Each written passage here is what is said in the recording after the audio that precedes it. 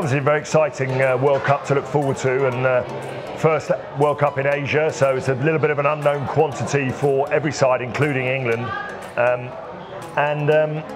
You know, but they've got as good a chance as any. I think it's a wide open tournament. Clearly, New Zealand are still the favourites because they're the holders. They've won the last 2 World Cup tournaments. But England have got a good chance. But given what we have seen in 2015, given what happened then, we had a good chance going into that tournament. So I think for England fans, we can be cautiously optimistic. I think it's good for us to.